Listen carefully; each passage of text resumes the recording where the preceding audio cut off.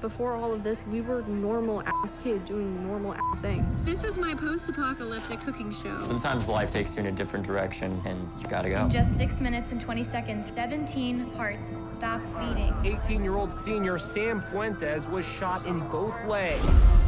I was thinking about how were we going to get out, if he was going to come back, was I going to die?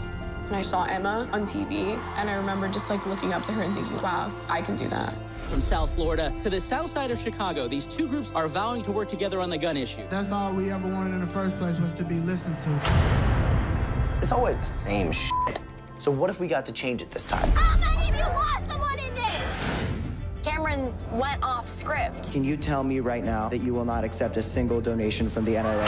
And then shit went down. A nationwide walkout inspired by Parkland, Florida. It's one thing to talk about it. It's another thing to actually make it happen. I think we're seeing a real movement here, not just a moment. There are 800 events on every continent except Antarctica today. It's my obligation to tell people what the young population care about. Welcome to the revolution. Young voters showed up at the polls at historic rates. We f***ing won, but it still doesn't feel like enough. I am here today to acknowledge and represent the African-American girls whose stories don't make the front page of every national newspaper. The only thing that will stop a bad guy with a gun is a good guy with a gun. Become involved today by voting for policies that won't get you killed tomorrow. They're gonna shoot through the window. If they kill me, they prove my point. You guys are being used. The thing is, people are dead. I'm excited because I have not seen a movement like this since 1963, when 3,000 students led that movement. Change is on the horizon.